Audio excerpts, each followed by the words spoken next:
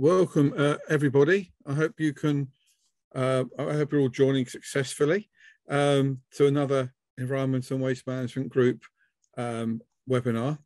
For those people that have not attended one of our webinars before and aren't quite familiar with the IOSH Environment and Waste Management Group, as it stands, and I say as it stands because there are group discussions behind the scenes about how IOSH groups can be reviewed and changed, and that work is being done by senior officers at IOSH. But a bit of a background that traditionally the IOSH Environment and Waste Management Group has been wearing more than one hat. Its ultimate skill set has always been to, or ultimate purpose has always been, IOSH is, is Institute of Occupational Safety and Health, and the words are safety and health. And so we've been traditionally trying to support people in the environment and waste management sector who have health and safety responsibilities and duties. That's how it's been, and that's consistent with the other IOSH groups. However, we've also picked up over the years the fact that we are a number of IOSH members have environmental, more specifically probably waste management responsibilities and duties. So we've tried to cater and provide support for those people who do have those duties. And we are mindful there are other professional organisations that cover environment, IEMA, and waste management. You've got the Chartered Institute of Waste Management. So we are familiar with that, and we have working relationships with both of these professional organisations that no doubt many of you are members of. So that's a bit of a background to the IOSH EWMG. I'm into my last year as chair. We'll be handing over to somebody else at the end of the year, probably somebody on the committee. What we try to do, we try to run a whole range of topics. We have a very short period of time. So what I would suggest, yes, you cannot verbally take part in this, but you can actually chat. So we have a Q&A section for questions and a chat sessions for chat. What I ask people to do is when you ask a question, please ask a question. Don't say how or how are you. Make sure your question is one that doesn't have a double meaning. It's a single question for a single answer if you can. And the chat is not for questions, because we will just ignore the questions that go into the chat. There's over 280 people in the room, so if you have a question, we know that won't happen. What we will do, and I'll pass over to Irfan, who's newly onto the IOSH EWMG, but is leading on this work stream and making the contacts. What we'll do when time tends to run out, we will make a note of the questions not answered, and if Amitabh and Irfan are happy, we can actually record a separate Zoom session with just the answers that go on, and then post that onto the IOSH website. I've got Dimple in the background as well. Dimple, I think that's what we've done previously in the past, haven't we? For when there've been more questions and time has allowed for an answer. And we will, as the questions come in, if there's 2 or 3 similar questions, we will try and lump similar questions together and maybe rephrase it or reword it in our own way. So that's enough about me, and now I'll pass over to Irfan, and the rest of the session is yours. I'll be in the background listening to it, and I might have a question or two as well, but I will do it through the formal route rather than use my role as chair, because you're chair of the day. So I'll leave it over to you, sir. Thank you, David. Hello, everybody. My name is Irfan. In a health and safety profession at the moment. My original career was as a designer, and I was working with many operational staff members, working on sites and working in production facilities. And one of the main questions that was continuously asked is, why was a decision of a design made in such a way? It makes our life a lot harder, makes a plant a lot harder to operate, and it generates more waste than otherwise could have been created. So throughout my design career, there's been multiple times when I've gone to a drawing board and actually iterated a design working with the operators. Now, in order to achieve this in its best manner possible, there were many practices and tools that were used. And highest amongst that was Lean and Six Sigma to make sure the plant was operating well, it was safe, it was designed to good quality, and it was made sure that the waste and operational losses were minimized as much as possible. And through that process, I met Mr. Amitabh, a great leader. He gave me a lot of advice and guidance through that process. And he's helped me actually become a much better designer and much better health and safety practitioner as a result. So I will introduce him in a moment, but just to give you a bit of a background on him, he's got more than 30 years worth of experience in the Lean Six Sigma quality sector. There are multiple projects, over 1,000, I think, is the thing that I've seen on his website. He's got thousands of green belts, black belts, professionals in the industry to actually become better. I will pass it over to him, and I hope that this session is very informative. There should be many tools and techniques that he provides. In order to gain the most relevant and most practical examples, there will be a poll which asks which sector everyone's part of. And then depending on how that result comes out, Mr. Amitabh will customize and curate that examples that he gives to actually make it as applicable as possible. So if you can do that in the next 2 minutes, I'll close the poll and then be able to provide that to him. Thank you very much. And Mr. Amitabh, thank you for your help and assistance in this. Over to you now. Thank you. Thank you, Ayush. And I'm so happy. Thanks, Irfan and David.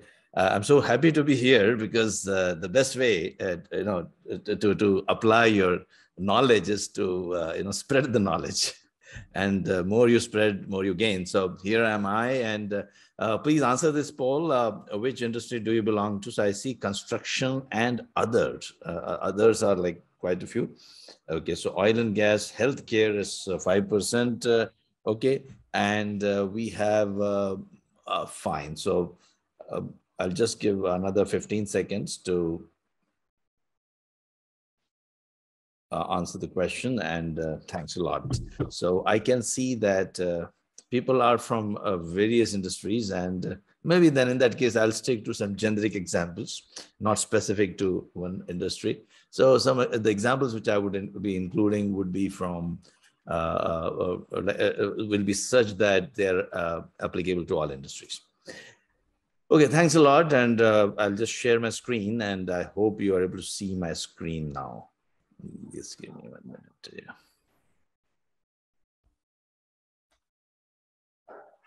Yes.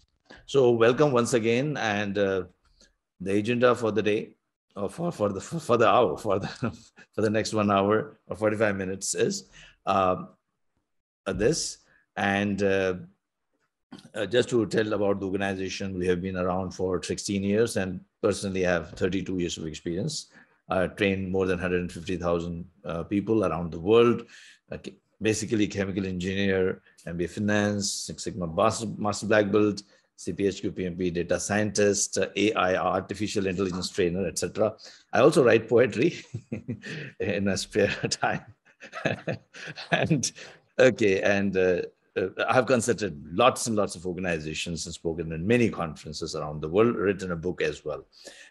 Yeah, this is my London program because you're based in UK, so I remembered my program 20 years ago. This was the first program I conducted, I still remember.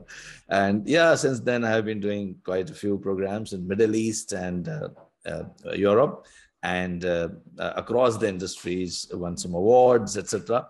And yeah, so this one, National Healthcare Service. Now, Lean and Six Sigma is applicable to all industries.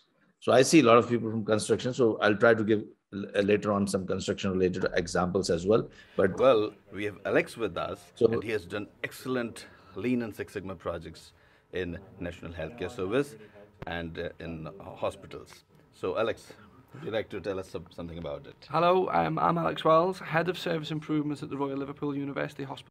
Now, the reason I wanted to show this video is that how Lean and Six Sigma can help. Now, rather than I speaking about it, and of course, I'm going to speak about it, but let's see what happens if you apply Lean and Six Sigma, in this case, to healthcare.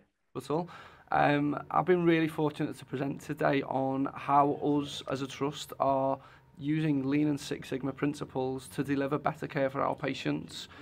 I've presented today on a lot of the work that we've done around how we've improved patient outcomes, reducing mortality, improving length of stay, and also talked about how we can actually realise some financial benefits from that. Over the past 2 years, we've been really fortunate that we've done some good work, and it's actually delivered us £2 million worth of quality efficiencies through delivering better patient care. So Lean Six Sigma is about improving efficiency and reducing the costs and improving the profitability. And this is true for all industries. Of course, not to talk about the safety. Safety part is most critical, and we'll be touching upon that a little bit as well as we proceed. But as I told you earlier, my examples will be generic in nature. So what do you think? Can you find some similarities here? A construction company reduces project delays by 30%. Hospital reduces patient discharge time by 80%. Construction waste reduced by 10%. Petrochemical company reduces lost time accidents. Reports generation time reduced to half, and project implementation time reduced by 20%. So can you see, can you write, and I'll just see in the chat box,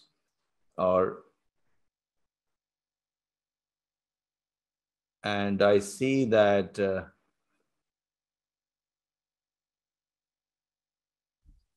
yeah, so can you write in the chat box, what are the similarities you see here?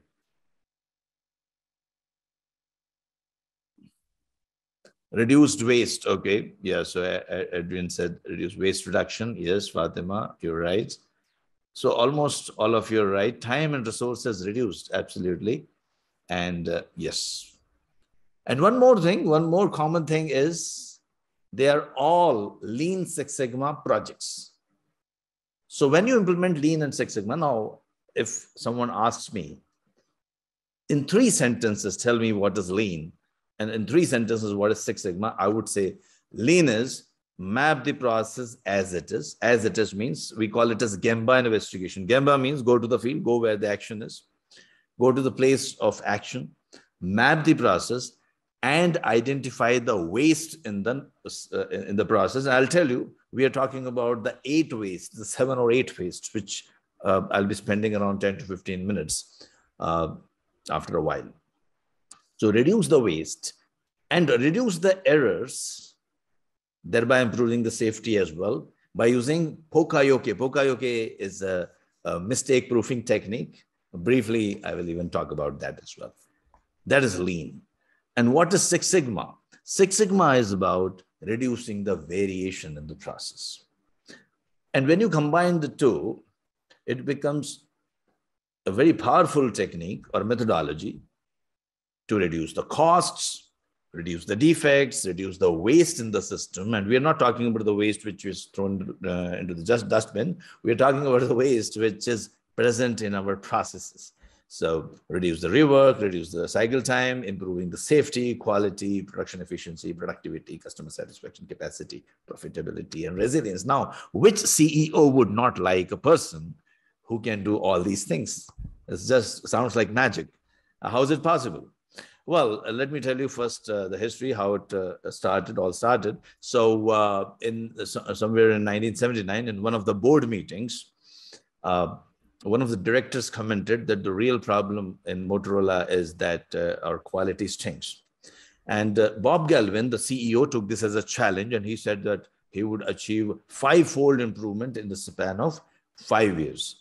And he invited suggestions. And Bill Smith and Michael Harry, the 2 engineers, suggested that why don't we apply statistical tools and techniques to improve our processes? Now, Bob Galvin couldn't understand much. So he said, can you explain this? And then they showed him some projects. Now, Bill Smith and Michael Harry used to do improvement projects. Now, what is the basic definition of a project? The basic definition of a project is it has a starting point, it has an end point. I think almost everyone understands that. And especially my friends from the construction industry, so many of them are there, they would definitely know this definition, the basic definition of project.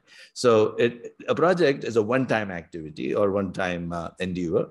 And Bill Smith and Mike Harry said that we are doing improvement projects. So whatever we want to improve, suppose I want to reduce lost time hours due to the accidents or unsafe practices. We can say that today it is X hours, and we would like to reduce it to maybe X minus, let's say, 100 hours, or we would like to reduce them by 10% or 20% by the end of 3 months. So this is what a basic definition of a project would be. Now, Bill Smith and Michael Harry were doing some projects. They said that if we train the employees in these tools and techniques, they would be capable of doing the same thing and Bob Galvin agreed to this proposal, and he said, yes, go ahead. And they started training the people. They started training the people, their own, the employees in the company. And those who would learn these tools and techniques, they would be called as black belts, Lean Six Sigma black belts. Earlier, it was Six Sigma black belt. Lean has been like, was born in Toyota. And nowadays, every time everyone combines Lean and Six Sigma, we call it the Lean and Six Sigma. GE also adopted it after seeing it succeed in Motorola. And GE's Jack Welch told his employees that I'm not going to promote you if you're not a green belt. So you have to be a minimum a green belt to get even qualified for a promotion. So everyone wanted to become a green belt, and they started doing lots of projects. After that, Jack Welch also told his suppliers that if you want to win business from GE, you have to implement Lean and Six Sigma. So that's how Lean and Six Sigma spread out across the world. Now, let us start from the basics. Think of your organization. You can think of your core process, whatever, think of, let's say, think of an output your organization produces. It could be a product or it could be a service. So output is always a product or a service. And it is always a result of some processes. What is a process? When you repeat certain steps, again and again and again and again. So that must be happening in your organization too. So you are repeating certain steps again and again and again and again, and you're continuously delivering an output. It could be a product or a service. Of course, by using certain inputs. This could be raw material, it could be people, it could be information, it could be requirements, anything. Try to think of your own organization. I'm not taking any specific example here. So inputs being converted to output through a series of process steps. Yeah. Now, what I'm going to make here is a generic model of all the organizations in the world. Yeah, so think of your organization. I hope you have done that. Now, your outputs are going to the customers. Your outputs, they're going to the customers. And customers are giving you some feedback, or maybe the demand. They tell you that, well, I'll need this much of material, or I will need this. They forecast. There is a forecast saying that, oh, well, I will need these kinds of services in this quantity. So this will be analyzed by your central team. It could be control team. It could be CEO's office. It could be R&D team. It could be a planning team. And based on what is needed, they will ask the suppliers to supply the respective inputs. And of course, they will also tell the respective departments. So let's say this is Department 1, Department 2, Department 3, Department 4, and Department 5, which are carrying out the activities of the process. If change in policy and procedures is required, they will communicate to these departments. If change in raw material is required, they will be communicating this to the suppliers. And that's how the whole system operates. And this is how every organization operates. So we operate in a system. And this kind of outlook, this kind of thought is known as systems thinking. Propagated by Deming. Of course, Forrester had given this for the first time, but it was like popularized by Dr. Edward Deming. And now, if you just take out S, I, and this is P, O, and C, we also get a tool called SIPOC, S-I-P-O-C. So whenever you want to improve anything, the first thing a Lean Six Sigma green belt or a black belt does is they make a SIPOC. Now you might ask me who's a green belt, who's a black belt, and what is a yellow belt. So very briefly, I'll just tell you, yellow belts are the people who are aware of the tools and techniques, the basic tools and techniques of the whole process. of process improvement. Green belts have learned and practiced these tools the way, now you're learning some tool, you're just getting aware of these tools. After say 45 minutes, you can consider yourself to be a white belt.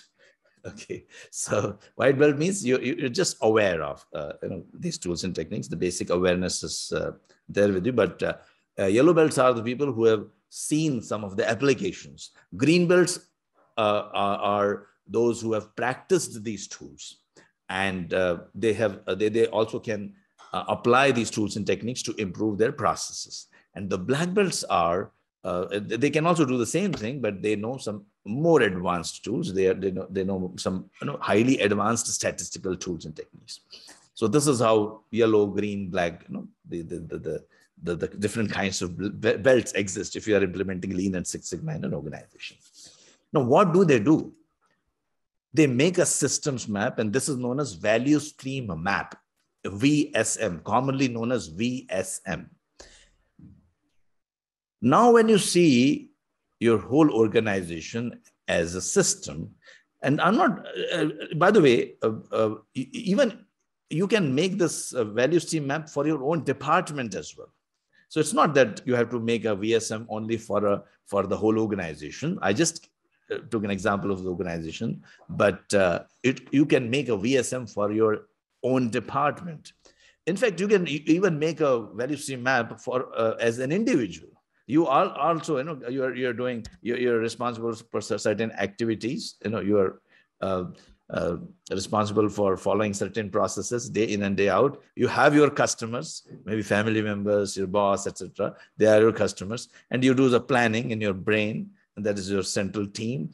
And then you go to the suppliers to seek information and raw materials, and so that you can carry out all the activities which are required for your well-being and existence. So you yourself can make a system map of yourself as an individual too. So VSM leads to systems thinking, means you are thinking as a whole rather than parts.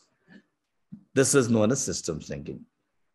Now, so I will leave these, it means we'll be circulating these slides to you at a later stage, so you can read it out at a later stage, but I'll just explain the values, what exactly systems map or systems thinking is.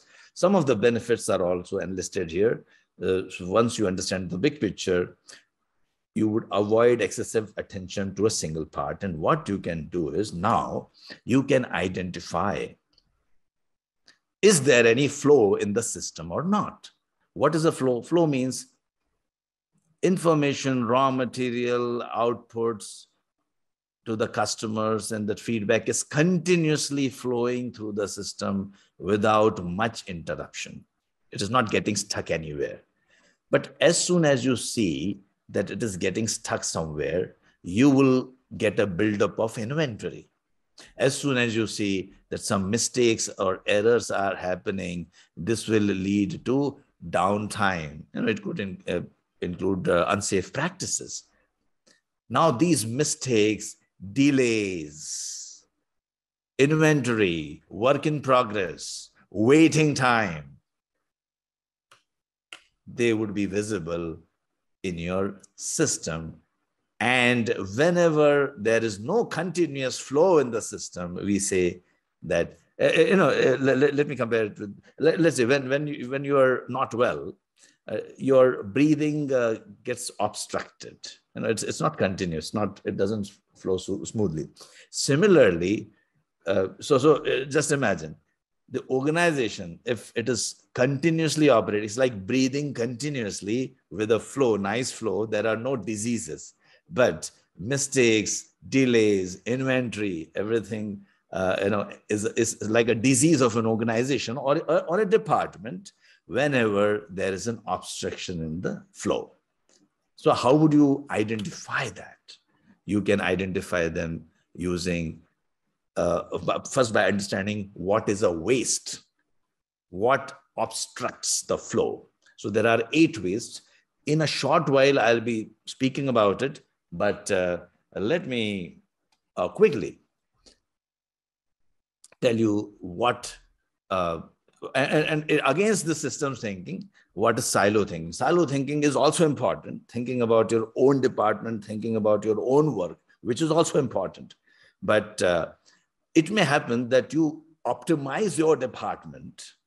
You are working at, let's say, if I go back and I'll just take this. Yeah. So maybe you are operating at 100% efficiency here, 100% efficiency here, and 60% efficiency here. Okay. Or time taken to complete this job is, let's say, I'm just taking an example, 2 hours, and this is 8 hours. What will happen? You can see a buildup of work in process, and it will lead to waiting time. This is a waste. So you would like to balance the line. Now, you would like to, ensure either you speed this up. Let's say this is A, B, C, D, and E. You would like to speed this up. So rather than trying to improve the whole system, rather than trying to improve department A and B, etc., focus all your efforts on C. That is known as theory of constraints, given by Goldrack. He has written a book. I'm not sure if you've read that book. Anyone has read, just let me know. Yeah, so it says, the title of the book is The Goal. Yeah. So he has given some good examples and how he used to improve the productivity in his organization by just taking some day-to-day examples. So there is no point in improving A and B unless you improve C. So that is why value stream mapping will be able to identify this. And if you're having silo thinking, you may keep improving your department, but that may not be of any use to your organization.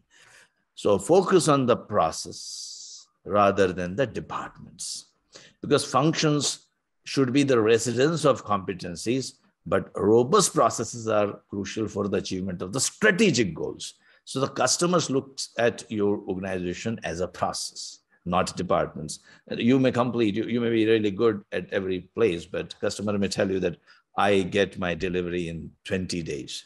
A department may say I complete the job in 1 hour, 1 hour, 2 hours, maybe 1 hour and 2 hours, but the customer gets the service in 8 days. So that means that there is a lot of waiting time in between the departments and process thinking. That is why we say process excellence would lead to improvement of customer satisfaction. So it will have a lot of benefits if you break the silo approach. Now, how to do this? Talking about philosophy is one thing, but how to make it happen? So what we do is we try to implement projects. We try to do projects. So whatever you want to improve in your organization, you try to convert them into projects. Okay, one more slide before I move on to the DMAC. See, nowadays, you don't have much. The price is fixed by the market. Earlier, it used to be you have a cost, you put some 10% profit, and you decide your sales price and you get your profits. But now the price is already fixed by the market. So if you want to increase the profit, you have to reduce the cost. And cost can be reduced by reducing the waste in the system. Now, how would you do that? So most popular approach is DMAC, define, measure, analyze, improve, and control. DMAC. Okay. DMAC. DMAC, what is DMAC? So whatever you want to improve, whatever you want to improve. Now, if someone would like to mention quickly in the chat box, like what you would like to improve in your organization, if you can just write in the chat box, and I'll pick up any one improvement aspects, and I'll try to do a DMAC project in the next 15 minutes.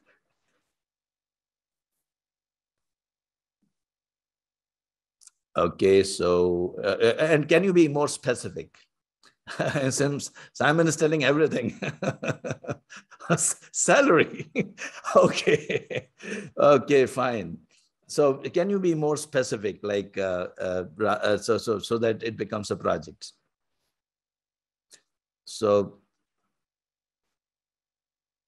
So yeah, so reducing accidents by 25%, I think I can take that as an example, or lost time accidents or lost time hours. Okay.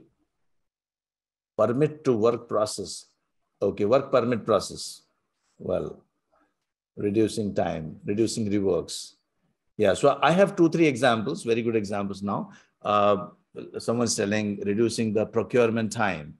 Okay, so let me take, so improving safety culture. So let's say you want to reduce the procurement time. Let's take one example. I want to reduce the, so I'll take 2 examples now. So a brief example of, let us say, reducing the 25% accidents by 25%, right? So the first thing is you define the problem very clearly. So here you'll define the problem, form a team of green belt and assign this project to a green belt or a black belt. Now this green belt would be trained for 3 to 4 days.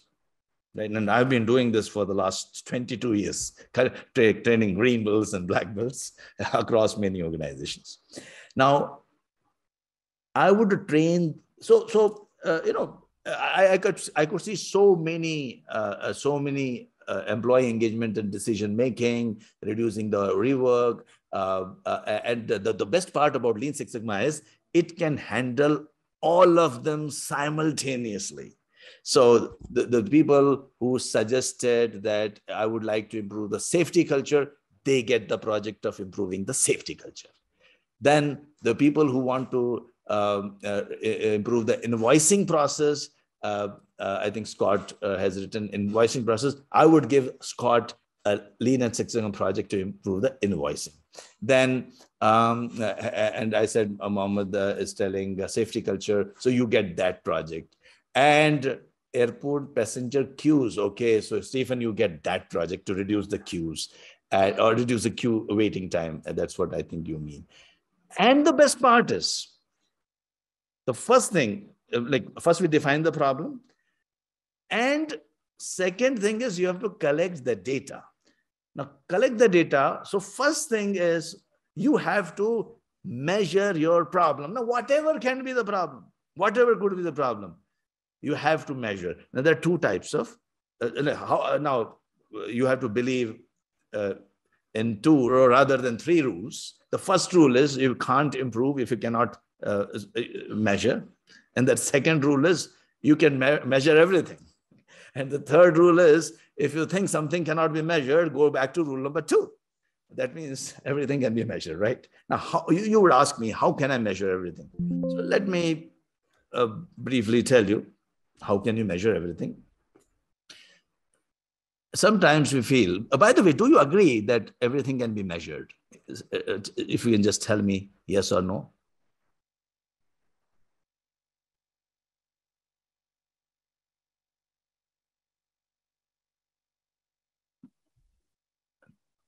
Certainly. Oh, yes, everyone now agrees with me. Okay, so how? Tell me how.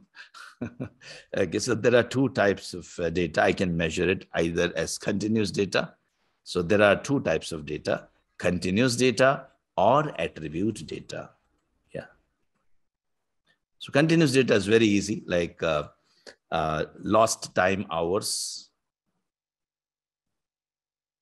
due to unsafe practices. Let's say last month it was, let's say, in a large construction company, let's say it was 102.5 hours. Yeah, so that's a continuous data. Continuous data typically would always have a unit, and it would always have a decimal point. You know, queue waiting time.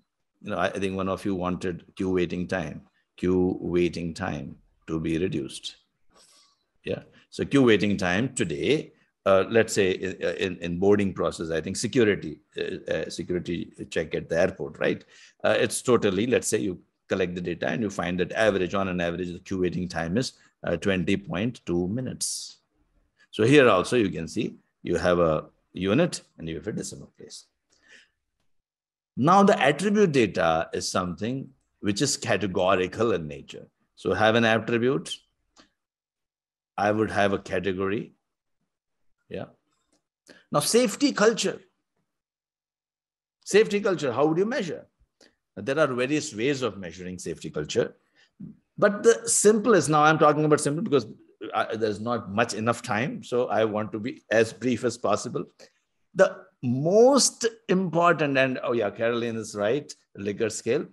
The most, see, the easiest way to measure any attribute data is just create minimum two categories. Minimum two categories are always possible. So say safety culture.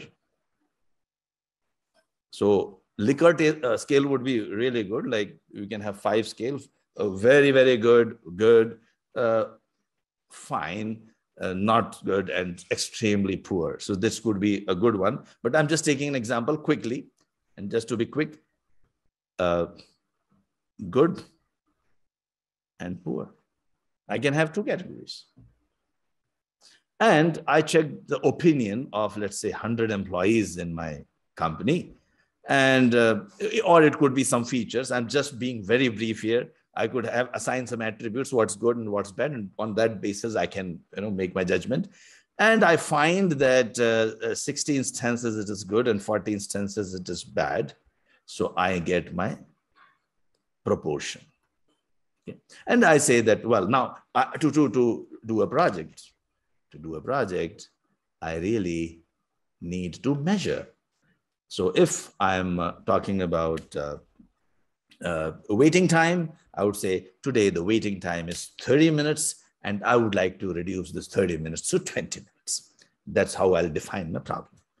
And let's say I want to improve the safety culture on the basis of some survey or some features or some attributes. I found we are at 60% and we would like to move from 60% to 80%.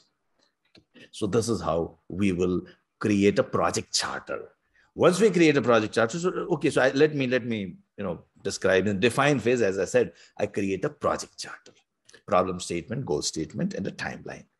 And then I make a SIPOC of that process in which I want to have improvements. Once I do that, I understand the system. Now I'm focusing on the system. I'm focusing on the process, not on the problem, because problems are in the processes. 85% of the problems are due to the processes and 15% are contributed by people.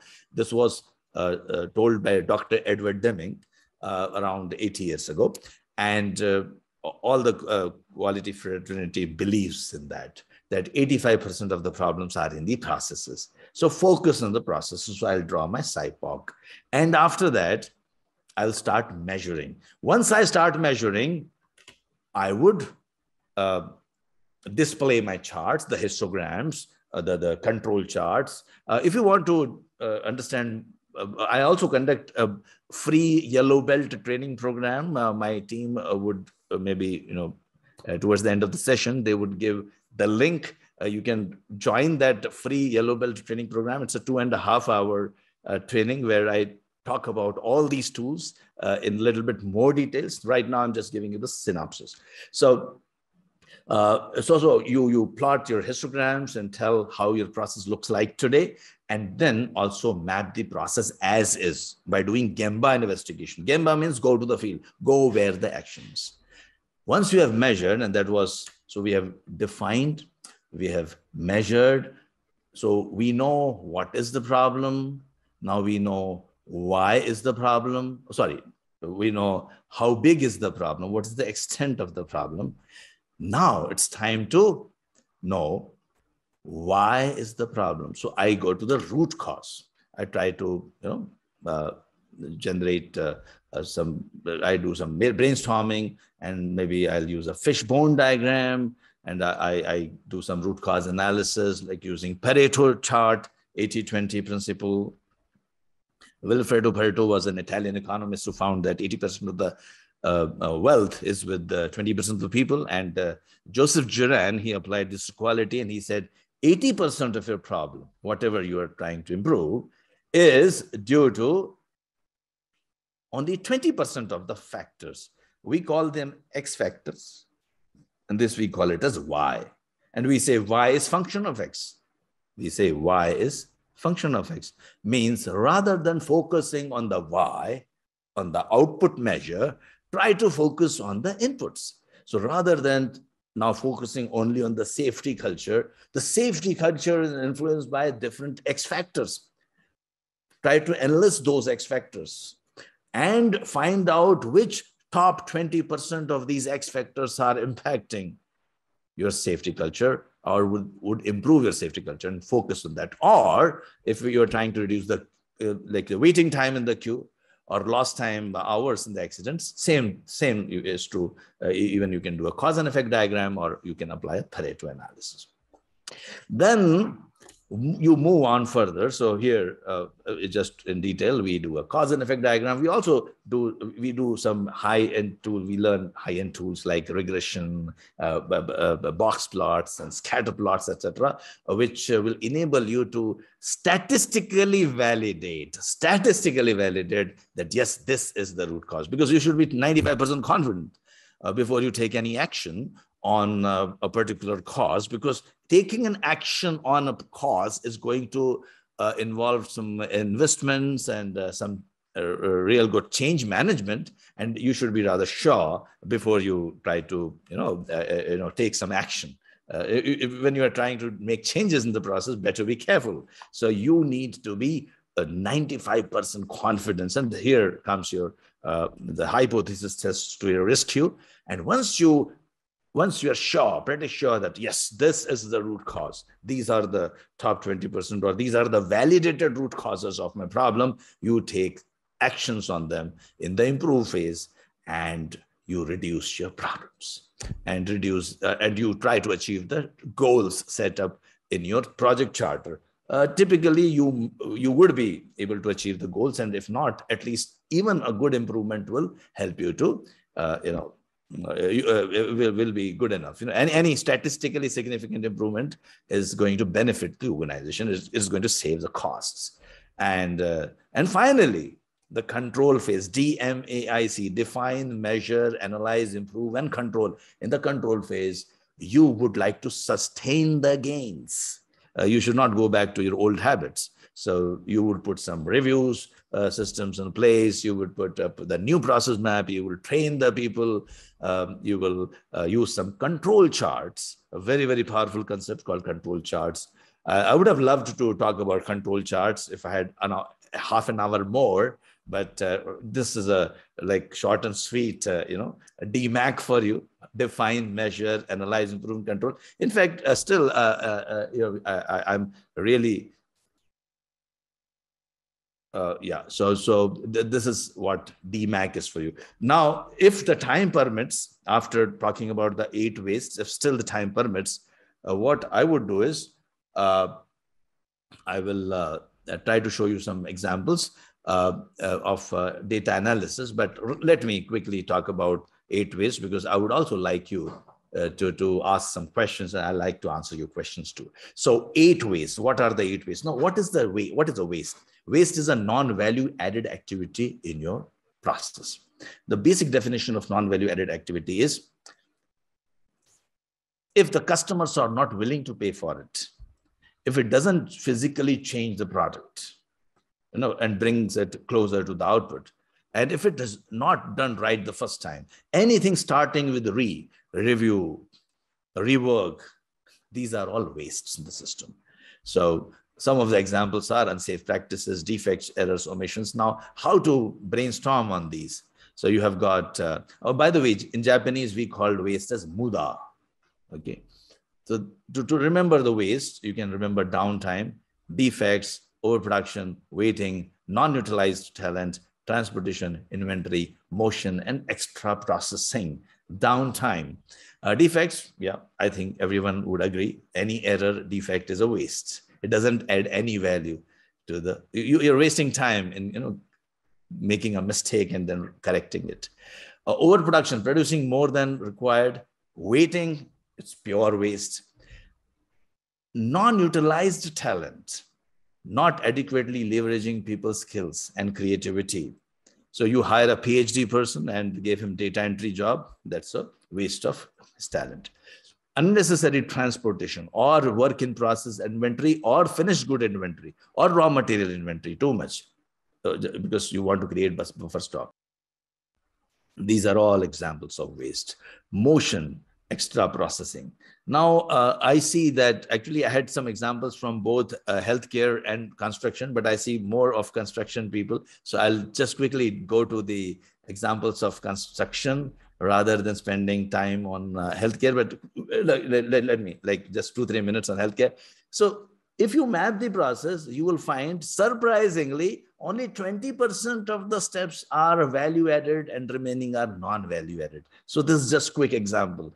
2 steps in the whole process are value added. So try to identify, if you, the idea is to reduce the waste as much as possible so that you create value for the customer. Now, understand the value is from the customer's perspective, not from your perspective. That is important. You may think this step is required, but you have to think from customer's perspective and list down all your non-value added activities. Like some more examples in healthcare would be a necessary process, motion, waiting,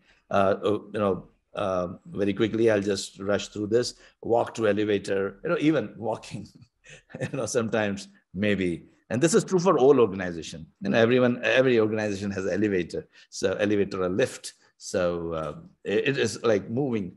If you just carefully calculate, it leads to lots of waste. Now, one more thing, I'll just quickly move on to one more topic called pokayoke. Pokayoke is a concept. Pokayoke in Japanese means mistake proofing, sometimes also known as fool proofing. Fool proofing means even by mistake, you should not be committing a mistake. So design a system such that if you try to commit a mistake, the system prevents you from committing a mistake, or at least gives you a warning.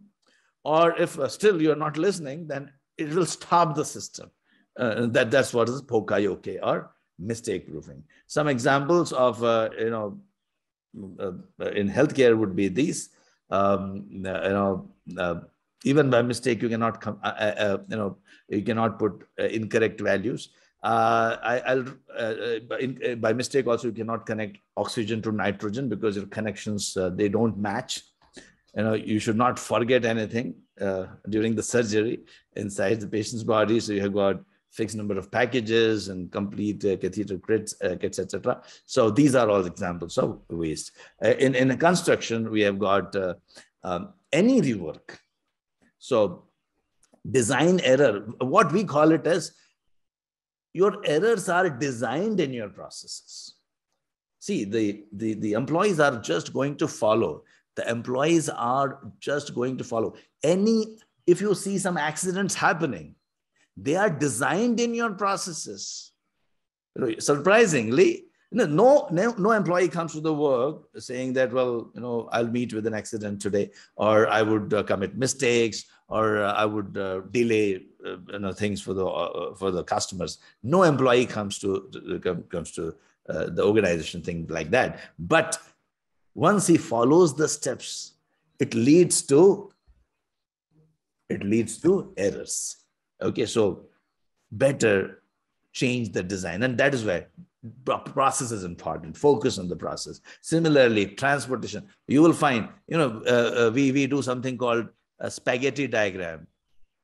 Look at your organization, and you'll find, track the movements of people. You will find a lot of movements happening like this, a little bit of movement here. So in this case, what happens? You can see that so much of movement between, let's say, A, B, C. So A and C. So bring A and C closer together, change the layout. Also, this transportation waste is true for even between customers and suppliers too. Overproduction, producing more than required, is a waste. In construction, it's very, you make more residential apartments than required, what happens. Extra processing, like gilding the lily.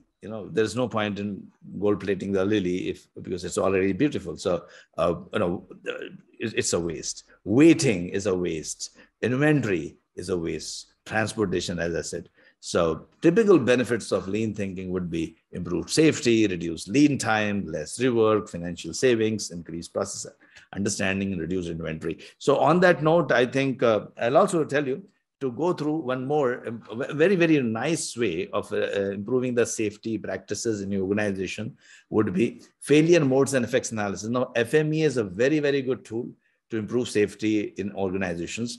I would have loved to talk about it and take an example, but it would have taken half an hour to 45 minutes just to explain the FMEA. So those who are interested, they can click on a link. I'll be sending this link to you later on. And this will give you the whole process of how to do an FMEA. And it also gives you a template. If you go on the site, it also gives you a template. And you can quickly do an FMEA, failure modes and effects analysis. You imagine how you will fail. You imagine how an accident will occur and take a preventive measure. FMEA, very, very powerful tool. With that, I would like to leave you and leave the floor open for the questions. So any questions, please. And also stay connected with me as you ask questions. And I'll have a look at the Q&A now. If there are... Hi, everyone. Yeah, please ask any questions if you have them. I'll ask Mr. Amitabh. So we had two questions which were in the question Q&A section. One was, could Six Sigma techniques be applied to carbon reduction? Yeah, can you repeat the question, please? Could Six Sigma techniques be applied to carbon reduction? Causal reduction. Carbon reduction, carbon. Carbon, of course, carbon reduction, yes, of course. Yes. First of all, you know, I would always answer the question by just going back to a DMAC and try to fit the DMAC here.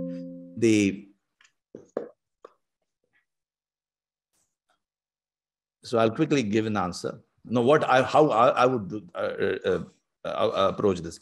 First of all, in Lean Six Sigma, we don't try to boil the ocean or we don't try to solve world hunger. So I would specify the project carbon reduction in which process. So let's say I have decided, like, you know, in my organization, the carbon emission, that's what, am I right? Carbon. Yes. Right. So the carbon emissions are this much, right? And I would like to reduce. So typically, I'll do a control charts. You know, typically, your carbon emissions are somewhere here, and I would like to reduce it to somewhere here. Okay. So first, I will collect the data. I'll draw my histograms and control charts, and let's say that, well, I'm here today, and to move here, I would again do a cause and effect diagram.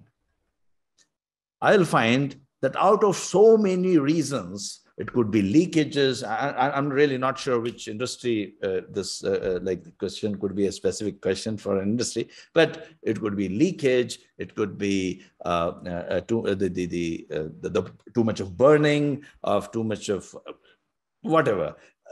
You will definitely find some X factors. And here my Y is high carbon emissions. So specific to that particular industry, I will identify the X factors, do my Pareto chart, and I'll find that out of the 100 causes which have been listed in the in the cause and effect diagram, maybe 4 to 5 are really responsible. But I would not take an action just like that. What I would do is I will plot my charts and something like this. So high carbon emissions.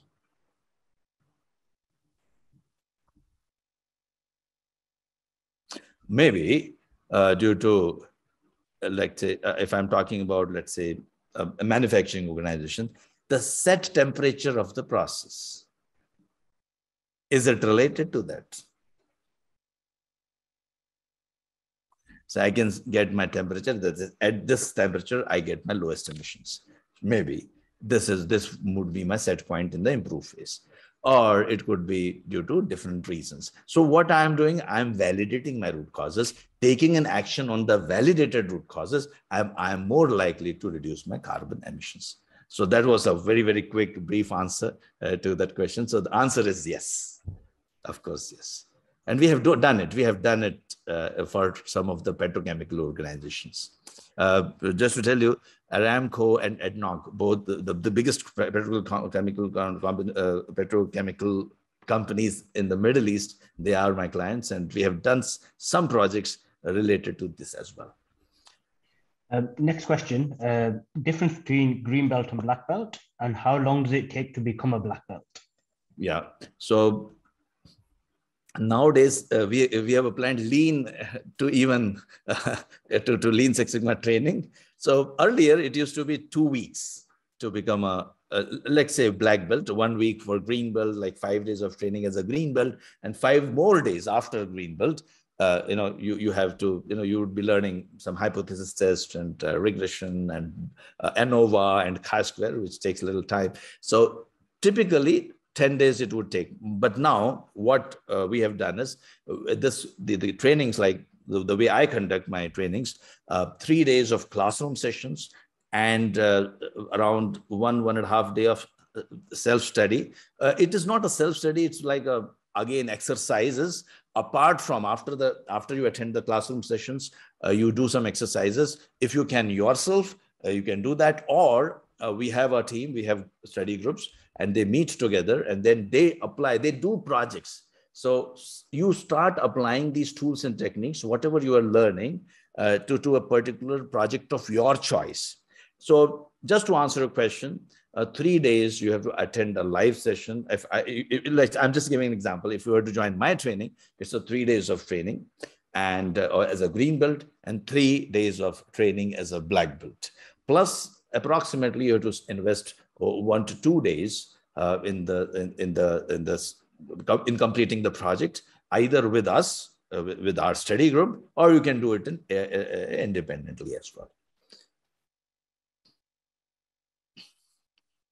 Okay, thank you very much. I think for me, with my black belt project, took about 3 months because it was a very big detailed project. So, I mean, every person is specific and it depends on the data you can collect. But the output from that was very valuable to the organization. So it's just, it's very specific to whichever project you want to utilize. The next one was, have you heard of Simpler? Do you find the approach correct? Maybe I may not be able to comment on that much because I'll have to check out on that. So yeah, that's. I think that's about it in terms of questions. Mr. Amitabh, thank you very much for your time.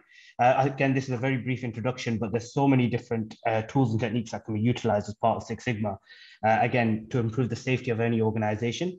And it really does allow you to actually look at other organizations critically and improve the processes that cause waste and processes that cause safety issues in the organization.